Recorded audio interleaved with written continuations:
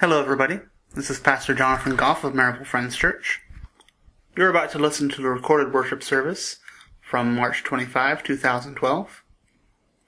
As always, we've made some edits to the recording in the interests of privacy and listenability, including the removal of the open worship time and the prayer list, as well as some other minor edits. We hope you find this recording to be a blessing, and we invite you to come worship with us Sunday mornings at 10:45 with Sunday school at 9:45.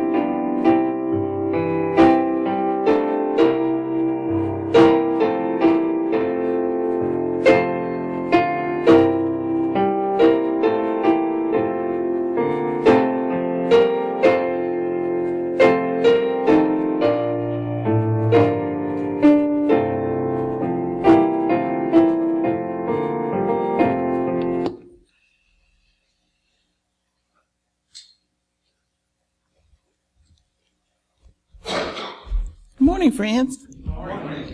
Welcome to Maryville Friends Church on this beautiful Sunday morning. Let us pray. Gracious God, we're so thankful for this beautiful Sunday that you've given us to come to your house and worship. Be with everyone that couldn't be here today. Put your loving arms around them and help them whatever their concerns may be.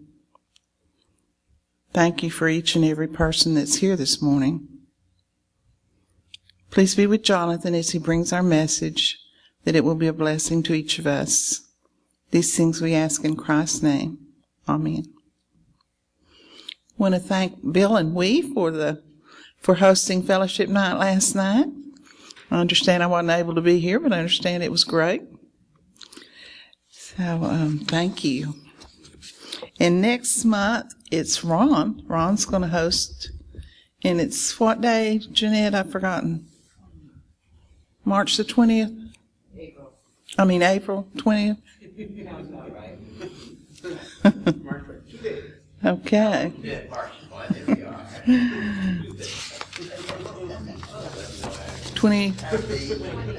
21st. Okay. So put that on your calendars. Wednesday night we have Bible study and with the carry-in meal at 6:30. And then next Sunday we'll be ministering counsel. And then our monthly meeting for next month will be April the 1st.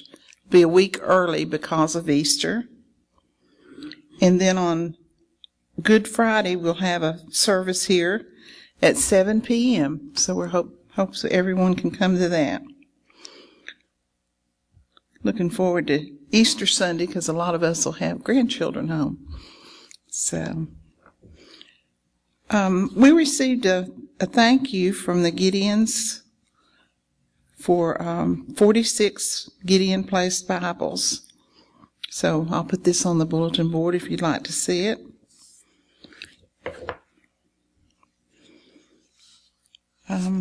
Are there any other announcements?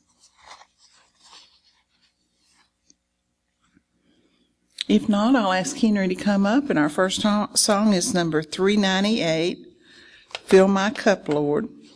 If you'll stand, please.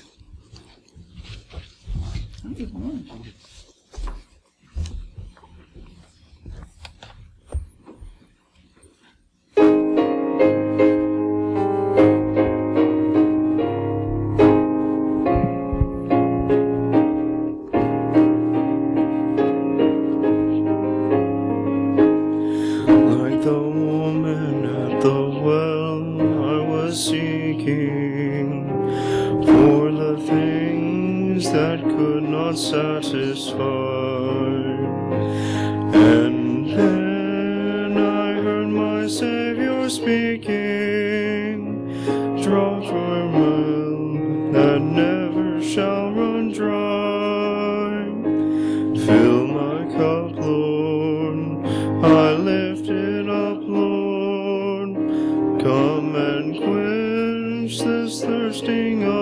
soul. Bread of heaven, feed me till I want no more. Fill my cup, fill it up and make me whole. There are millions in this world who are craving the pleasures earthly things afford, but none can match the wondrous treasure that I find in Jesus Christ my Lord. Fill my cup, Lord, I lift it up, Lord. Come and quench this thirsting of my soul. Bread of heaven, feed me till I want no more. Fill my cup, fill it up and make me whole. So my brother, there's things that this has grieve you.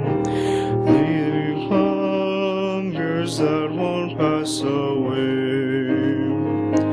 My blessed Lord will come and save you if you kneel to him and humbly pray. Fill my cup, Lord, I lift it up, Lord. Come and quench this thirsting of my soul. Bread of heaven, feed me till I want no more. Fill my cup, fill it up and make me whole. Thank you. Please be seated. Sorry. No problem. Our next hymn is number 495, Heaven Came Down.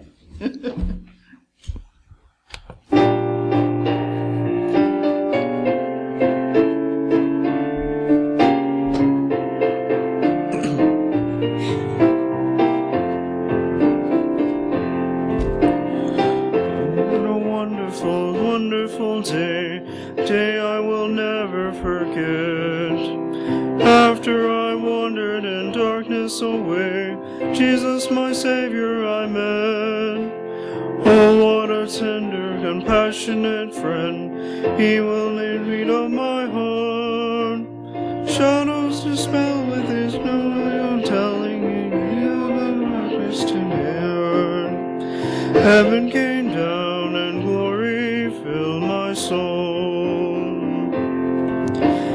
When at the cross the Savior made me whole, my sins were washed away, and my night was turned to day. Heaven came down and glory filled my soul.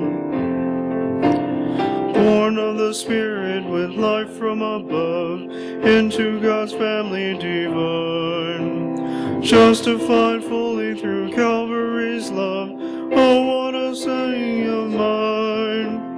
And the transaction so quickly was made, when in a sinner I came, took the to name. Heaven came down and glory filled my soul.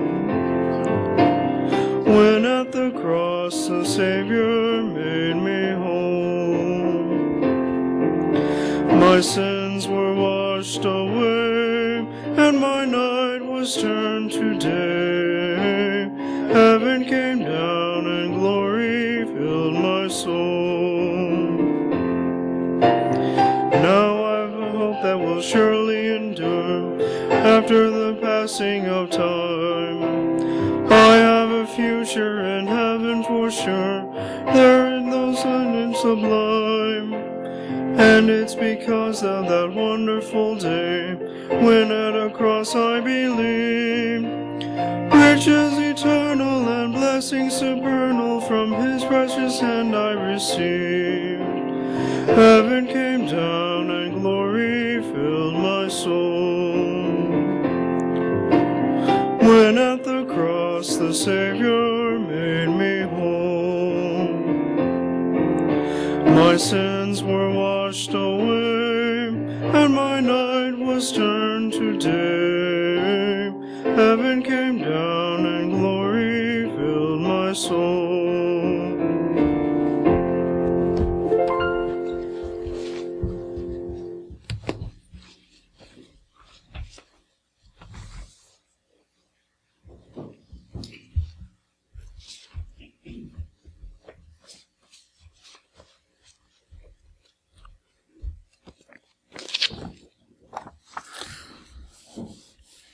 We'll now have our time for prayers of thanksgiving and intercession.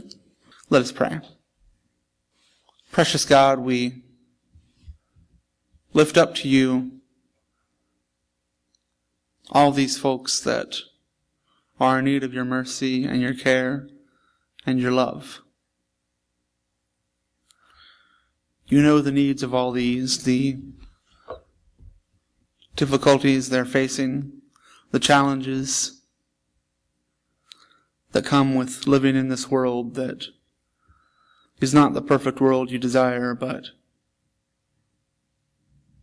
is the one that we have to live with. We ask you as a great healer to place your hand upon all these that are struggling with difficulties physically, mentally, emotionally, who are struggling to have that spiritual connection with you to keep them going and strong.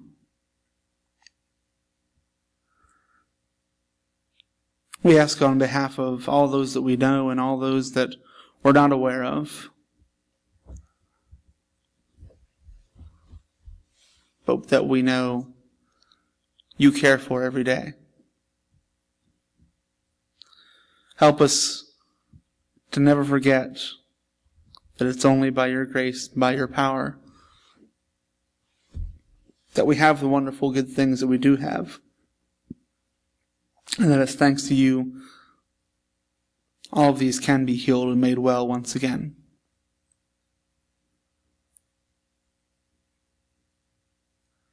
And not only in the difficult times that we come to you, but also in the times of joy and celebration, giving the thanks and the praise to you who so richly deserve it. All this we ask in Jesus' name. Amen.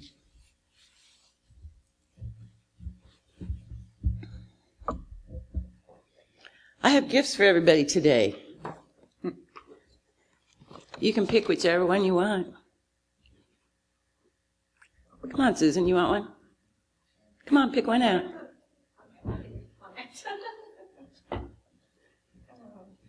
I'll go for the little box. Okay, that'll be $20. Oh, I don't.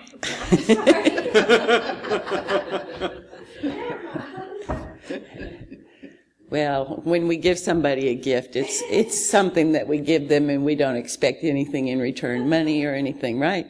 That's the way that's supposed to go anyways. So, anybody here would like something as a gift you might want, you know? You might ask for a pair of earrings or a diamond ring, or I know Ron's wanted things like the first year we were married, he wanted a router. And I went to the store and I asked them where their routers were, so.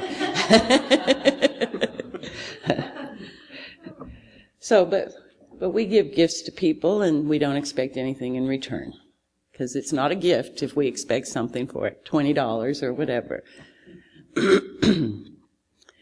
Well, the greatest gift that's ever been given is the gift that God gave us all. He gave us Jesus, who came here to die on the cross for us to pay for our sins. And he didn't expect anything in return for that. We didn't have to give him anything. We don't have to do anything for it. All we have to do is accept that gift. Now, it's not polite to ask how much a gift costs either, is it? If I gave you a gift, you wouldn't go, gee, what did you pay for that, Jeanette? So we don't, well, actually, if I gotten $20, I would have been making out real good on this one. So we don't want to ask somebody how much a gift costs. But in this case, the gift that we received, it does tell us in the Bible how much it cost. And it cost Jesus his life, and it cost God his only Son. And in the Bible it tells us, for God so loved the world that he gave his only begotten Son, that whoever believeth in him shall not perish, but have everlasting life. And all we have to do for that gift is receive it. Let us pray. Heavenly Father, we do thank you for the gift of sending your Son here to show us the way that we should live our lives, and who ultimately paid the biggest price anyone can. He gave his life freely so that we might be forgiven of our sins. And we thank you for that, the greatest gift of all. Amen. Thank you, Jeanette. If you stand, please, for our next hymn, it's number 295, Revive Us Again, and we'll be singing verses 1, 2, and 4. If you'll stand, please.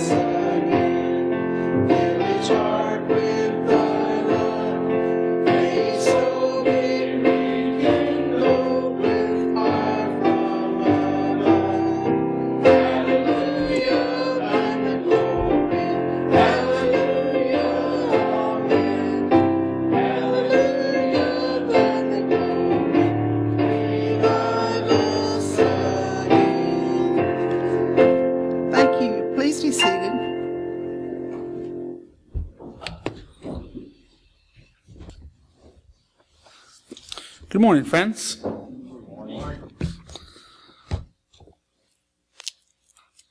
I have a confession to make. Well, not really a confession, more of an explanation. A change in plans, if you will. I was working on the message for the week, praying about it, studying the scriptures, looking for the right words, and I just wasn't really feeling led to give this particular message anymore this particular week. I don't know if it was the sunshine or the fact that yesterday was St. Patrick's Day and I was feeling drawn to a different theme and a different message. Whatever the reason, I'm afraid I've made a liar out of the bulletin. Sorry. Keep that scripture passage in mind, though, because we are going to come back to it. Instead, I'd like to open up by reading out of the letter to the Galatians, chapter 3, verses 23 through 29, if you'd like to follow along. Galatians 3:23. Before this faith came, we were held prisoners by the law, locked up until faith should be revealed. So the law was put in charge to lead us to Christ, that we might be justified by faith. Now that faith has come, we are no longer under the supervision of the law. You are all sons of God through faith in Christ Jesus. For all of you who were baptized into Christ have clothed yourselves with Christ. There is neither Jew nor Greek, slave nor free, male nor female, for you are all one in Christ Jesus. If you belong to Christ, then you are Abraham's seed and heirs according to the promise. Let us pray.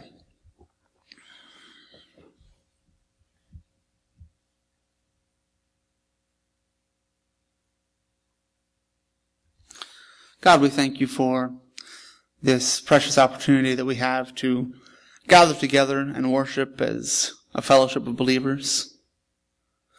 We ask you to take this scripture, use it to inspire a message, and that any messages shared this morning will come from your Spirit and be directed to your purposes. We pray this in Jesus' name. Amen. When I was a kid, growing up as I did in an area with a lot of Scotch-Irish folks, as many of us have done, I always needed to make sure I had at least one article of green clothing. Now, normally that was a green shirt. That was best for me because I didn't do green socks. It seemed out of the ordinary. Didn't do green pants. Wasn't that confident. And I think green shoes is just a bit silly. You might disagree, but that's the way I felt.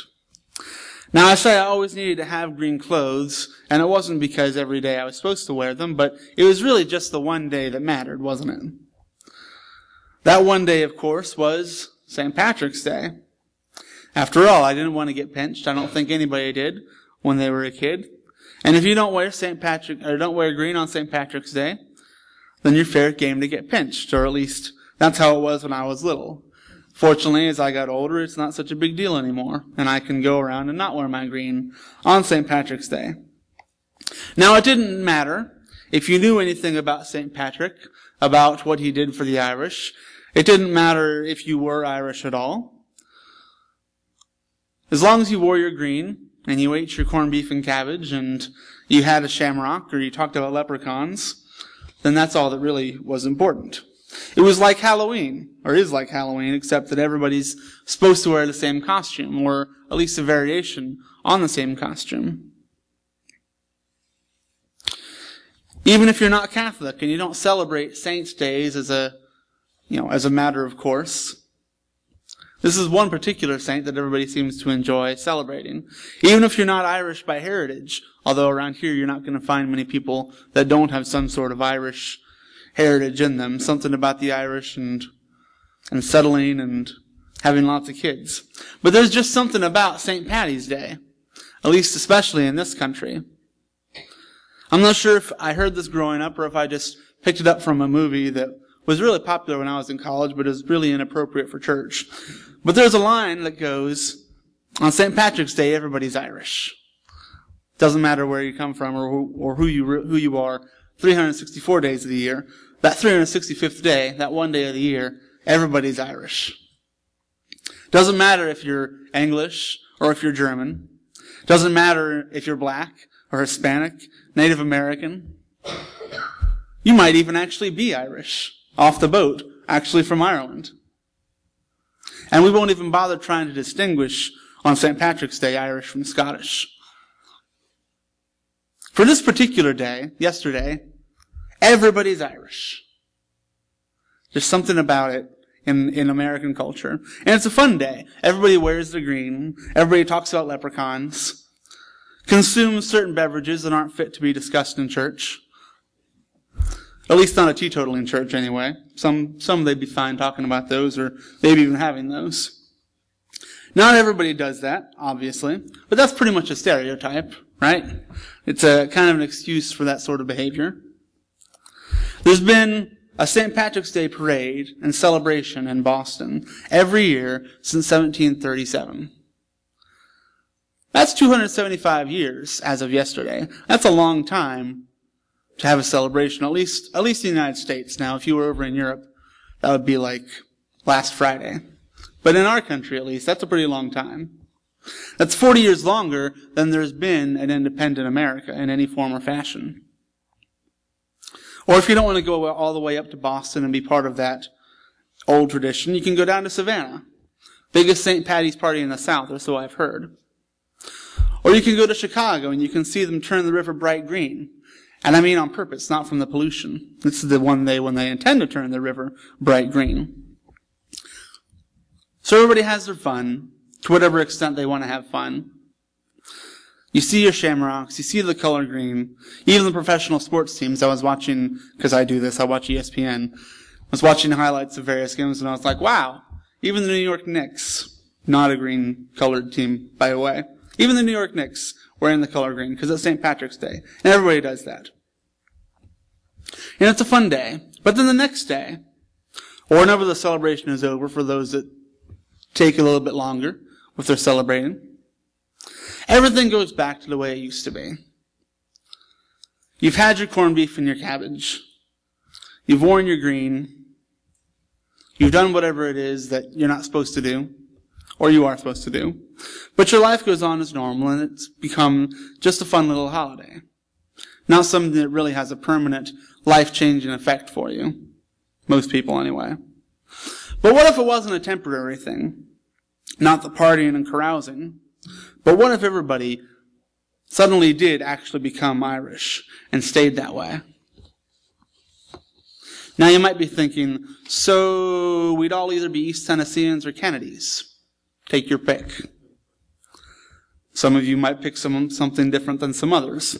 But that's not what I mean. I'm thinking of a case where you wouldn't actually lose your identity as whatever your heritage is, but it would suddenly become secondary to what made you like your neighbor. What made or makes all of us Irish, in my analogy. Now, it sounds kind of silly to talk about it that way.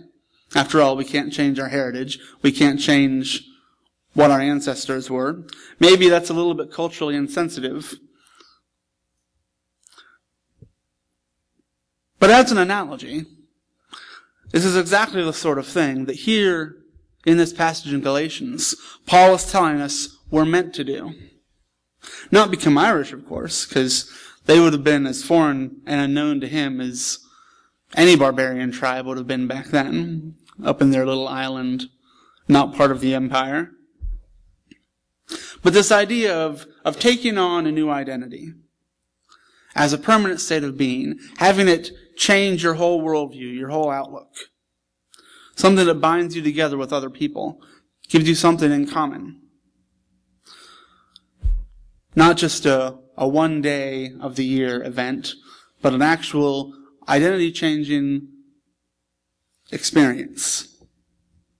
It's just a fun holiday to be part of Everybody's Irish and Erin Go Bragh and whatever else you say on St. Patrick's Day. Just a fun holiday for that. But being a Christian and becoming a Christian is so much more. It's to have a longer lasting, a more permanent effect on our lives. So in this way, I think, and I like to say, that the Irish almost have it right on St. Patrick's Day.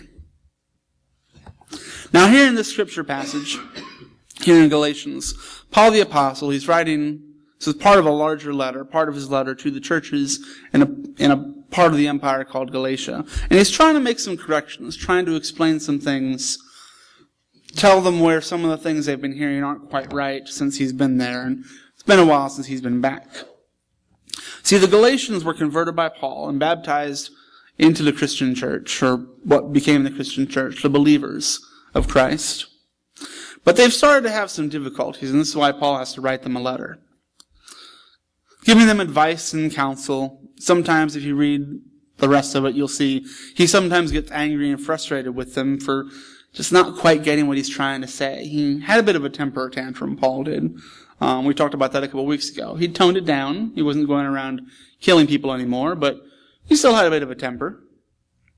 So here in chapter 3, Paul is trying to explain, and goes on into chapter 4, how the old separations, the old divisions that would divide Jews and Greeks, the cultural separations and barriers, the old law and the old way of doing things don't matter now as part of the community of Christ. Because what had happened was some missionaries had come down from Jerusalem, or come up if you want to think north and south. They'd come from Jerusalem to these new Christians, to these churches, and they've been telling the Galatian men that they need to be circumcised. It's extremely important, they're saying, if you're going to be Christian, if you're going to be a follower of Jesus, that you be circumcised and follow the laws of Moses. And in fact, they were saying, this is the law that Paul himself keeps. And I'm sure they mentioned that when they were trying to convince the Galatians that sticking to Jewish law was something they had to do. I mean, after all, if Paul did it, And Paul was the one that converted them. They were probably thinking, well, maybe these guys are right. Not something Paul really talked about, but if it's something he practices and sticks to and keeps.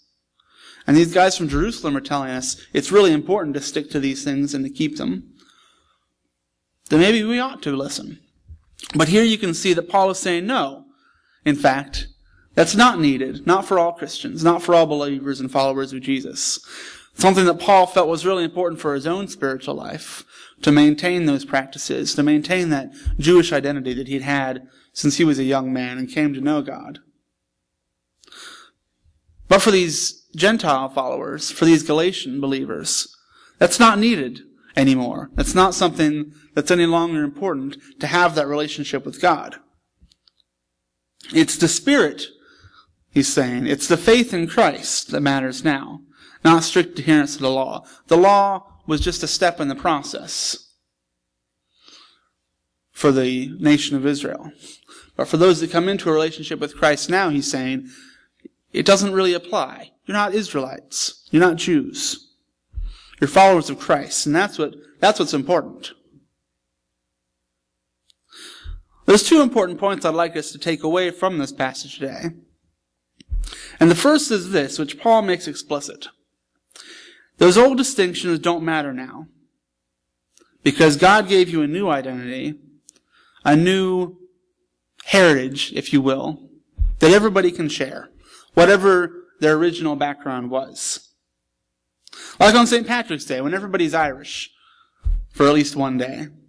After becoming a follower of Jesus Christ, it doesn't matter if you're actually Irish, or if you're German, or English, or black, or Hispanic, or Native American. After becoming a follower of Jesus Christ, everybody's a Christian. That's what the important thing is anymore. That's what matters now. Jew and Greek, the huge divider back then, what separated the Gentiles from the followers of the Old Testament, the followers of the covenant, doesn't matter anymore, Paul's saying. In Christ, this separation is abolished, this division between clean and unclean people, because Jews and Gentiles are now bound together, constituted together, you might say, as one people of God.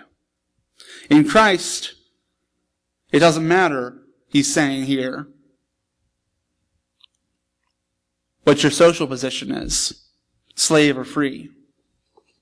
It doesn't matter if you're a garbage disposal worker or president of the United States. That distinction, no longer important. Doesn't matter in God's eyes. All of us, Christians, that's what God sees. Anybody that accepts that and has that relationship with Christ.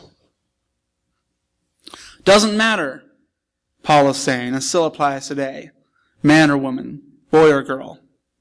Those old divisions, abolished in God's eyes. I've heard some powerful messages, and I'm sure you have too, brought by women. Some gifted and wonderful leadership right here in this church.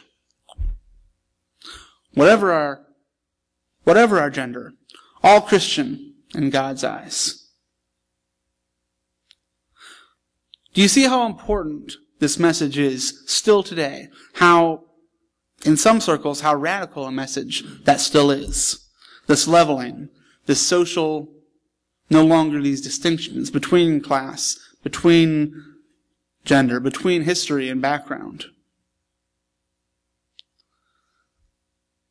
Try go talking to some wealthy, upscale actor. Go and tell Tom Cruise, God values me just as much as you do. Hopefully there's not a couch nearby for him to jump on, but go talk to Tom Cruise like that. Tell him. Tell his agent. Doesn't matter. God loves me just as much. Also, I'm about a foot taller. But we're all humans. And it's a lot harder for us. And I think that's an important point to remember. It's a lot harder for us than it is for God to no longer see those distinctions. We don't have God's perspective. On the one hand, that's unfortunate because we can't see the true equality of people. On the other hand, I'm glad because I don't want to see everything, everywhere, and all the terrible things that are happening. But we need to be reminded, God's made us all Irish. I mean Christian. Just, God's made some of us all Irish. Just like everybody's Christian, no matter what other distinctives we might have. Those aren't done away with.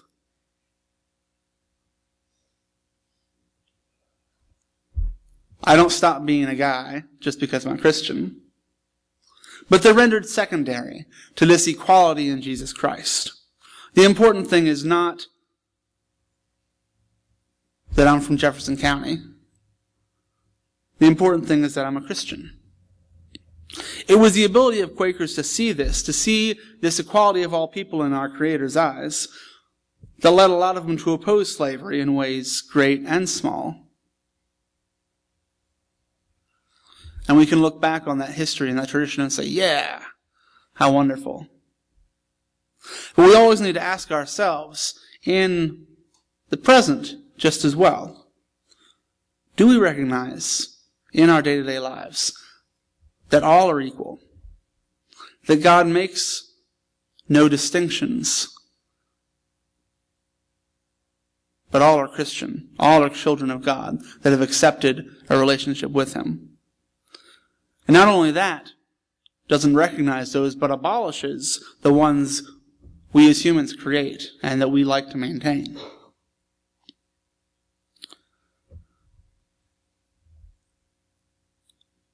Another thing about this equality, this new identity, why it's good, I think, to bring this up during a Lenten season, preparing for Easter, cleansing our hearts like we've been talking about, and the reason why this fits this week.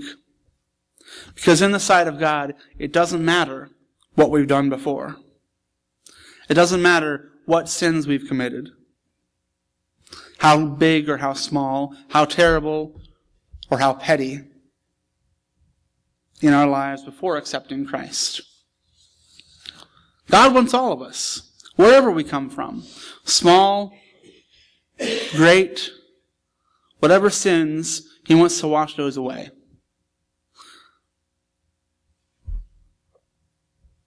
With thanks to Mel Brooks, it doesn't matter if we're prone to temper tantrums, if we're rustlers, drunkards, bounty hunters, desperados, mugs, pugs, thugs, nitwits, halfwits, dimwits, vipers, snipers, con men, card sharks, bandits, muggers, bushwhackers, hornswogglers, horse thieves, train robbers, bank robbers, or Methodists. No matter where we come from, what our background, what we've done before, all those are done away, washed away in God's eyes. Washed away in the blood of the Lamb, as the songs say. Because now we're different. Now we're new. We're created new. We're created Irish. A Christian, I should say. And that's a hard thing for us to keep in mind. It's a hard thing as humans to see and to recognize, because what's more human nature? What's more natural, you might say, from the human perspective, than to hold somebody's past against them and to say, well, you've done this before, so I can expect you to do the same thing again. And I'm not saying that we don't need to be careful and that we don't need to remember and that we don't need to look out. But from God's perspective, once they've accepted that forgiveness, once they've been washed clean in the blood of Christ, those old distinctions no longer matter. Now, the second thing that we can take away from this passage here in Galatians is just as important. And it might be even more difficult than remembering that in God's eyes, all sins are washed away, and we're all fresh and we're all clean upon repentance. Because St. Patrick's Day is a temporary thing. It's a one day, or a 2-day or a 3-day, depending on how much you party. But it's a one day. Everybody has their fun, and then things return to normal. You go back to the way life was before. But guess what? Jesus doesn't work that way. The Christian life doesn't work that way. When you accept that relationship, when you start on that relationship with Christ, when you take on that new life, you don't just stop. You don't say, I'm going to do this for a day, and I'm going to put it aside and go back to the way things were before. You can't just put it on for a little bit and then pretend you're done with it. Not when the Spirit's really got a hold on you, when you're really committed to starting that new life. And we're all guilty of that to some degree, aren't we? I know I've been guilty of it, thinking, well, I can be Christian on Sunday, and then I can go back to my 11th grade English class and think they're all a bunch of idiots. Something that our society encourages. To partition our time. To be Christian at the right time, as the world would see it, and then to go back to the way we were before. But this isn't just a game. This isn't just fun. This isn't like St. Patrick's Day, where the only repercussions for most people is waking up the next morning and remembering what they'd done. Unlike that temporary outcome, that possible negative temporary outcome, when we are baptized in the Holy Spirit, when we're baptized in the fire of God, and we have that new life in Christ, we are changed and transformed. We're made no longer Tennessean, Pennsylvanian, Ohioan, made no longer Jew nor Greek, male nor female, actor or garbage scow worker.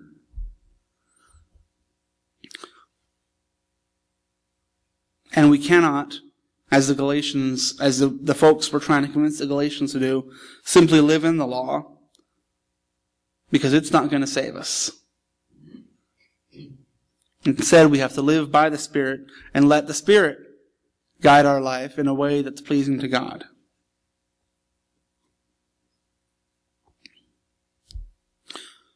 So as we go now into our time of open worship, and we prepare ourselves to go back out there, I invite you to consider St. Patrick and consider how we are Irish for just a day, except for those of us that aren't for just a day, but we are Christian for a lifetime.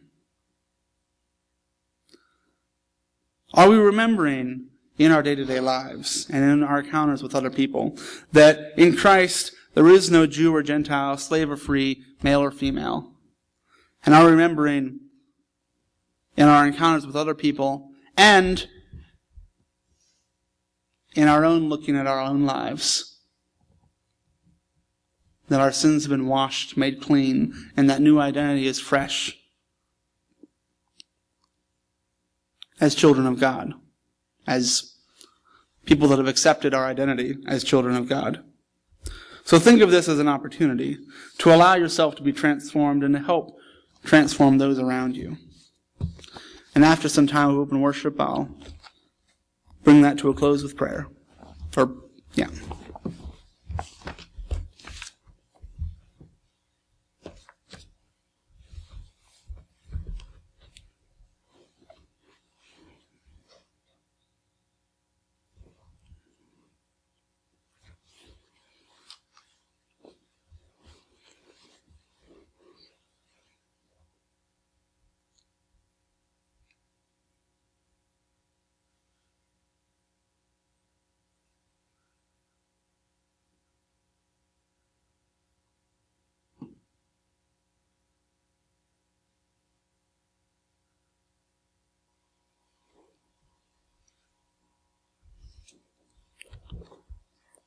And all God's people said, Amen.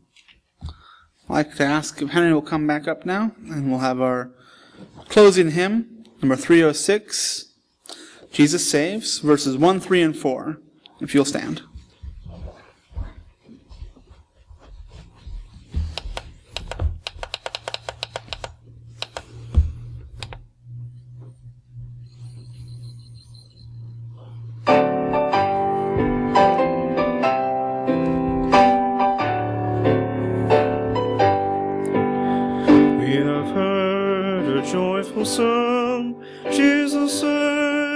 Jesus saves, spread the tide tidings all around. Jesus saves, Jesus saves. Bear the news to every land. Climb the steps and cross the waves. Onward is the Lord. Jesus saves. Hang above the battle strife. Jesus saves, Jesus saves. By the path and endless life. Jesus saves, Jesus saves. Sing it softly through the gloom. When the heart for mercy caves, take the triumph overturned. Jesus saves, Jesus saves. And a mighty voice. Jesus saves, Jesus saves. Let the nations now rejoice. Jesus saves, Jesus saves. Now salvation full and free. Highest hills and deepest caves. This is a song of victory. Jesus saves, Jesus saves.